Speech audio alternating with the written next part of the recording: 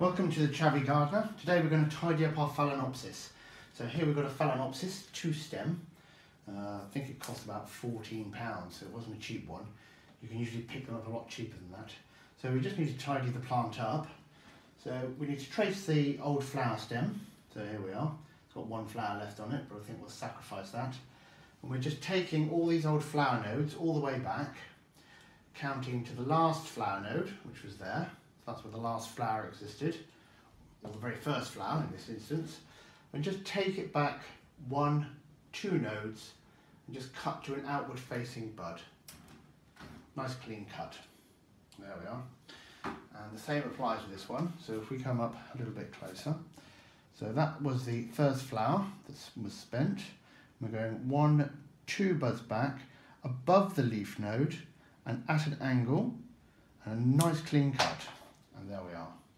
Now you could reduce that further, but I wouldn't recommend that, as you'll have no stem for it to reshoot from. The plants are epiphytic, meaning that they get their moisture and nutrients from the surrounding area, which is why they're planted into bark. The roots of these do like the light, so don't be too quick to put pot covers over them. They do like to look out of their little pots. And some people recommend moving them to a window where it's slightly cooler, or and then moving them back into the warmth so you can kind of restart the growing process. It kind of shocks them into flowering again, but I find as long as they're happy where they are and they've flowered for a long time, then just keep them where they are. You don't need them to be flowering all the time.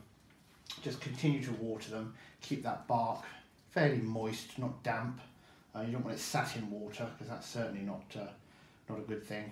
And any of these aerial roots that protrude over the pot, just allow those to do their thing. I don't know what that was. I think it was a bit of bark, so that wasn't a root that I pulled off there. But yeah, it's a very healthy plant, nice leaves. If you can occasionally give them a dusting, that will certainly help, because if your house is anything like mine, it gets quite dusty.